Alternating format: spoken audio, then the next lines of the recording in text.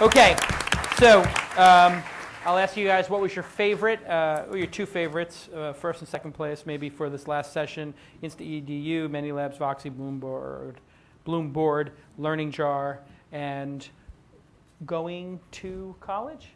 Welcome to college, sorry, welcometocollege.com. Which one was your second place? Which one was your first place, and why?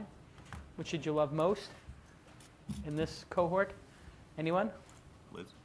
We started last time. Go ahead. All right, fine. We'll start from the other end. Why don't we do this Yeah, start from the other Cool, end. thanks. John, which one did you like best? I think my favorite was probably InstaEDU. I can see so many untapped markets that are really interesting. It also hits home right where I am, looking at ways to personalize learning for kids. And I also InstaEDU, instant tutor. Yeah, I think the market for totally disrupting what that traditional teacher lectures kids learn in classroom.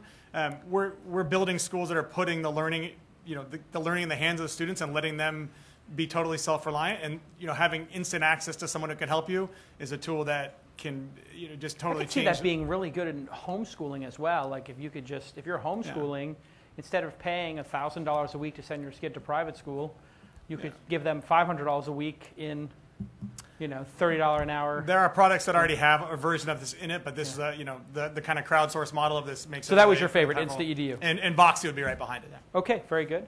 Sundeep, which one did you like best, second best? And Yeah, why? I liked InstaEDU. It's sort of like the Uber model of education. It is, yeah. Right? So instant gratification. yeah, exactly. And then second I had Voxy as well. Very refined product. True. I think a lot of the things that ManyLabs are doing is really interesting, especially with the app side of it. I mean, if they can nail packaging this thing up, I think it'll be interesting. And Voxy stuff looks really hot. The music thing is really nice. Yeah, that's very tightly produced. I'd have to agree that Instant EDU is probably my first choice, and then given ManyLabs? No, I'm sorry, Instant EDU. Oh, InstaEDU yeah, is the market first? the market is big there, and then I would say that there was a sort of a second place tie between Voxy and BloomBoard. Awesome. Okay, Liz? Yeah, maybe I should have gone first because I was going along those lines too. I could have been more original. But yeah, I mean, I think that InstaEDU, upon reflection about it a little bit more, I'd be really interested to see them kind of distinguish themselves as a marketplace, like an Airbnb kind of thing where people get reputations within it, because it seems pretty easy to compete with.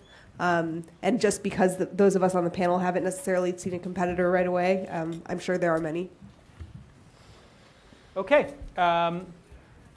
Before we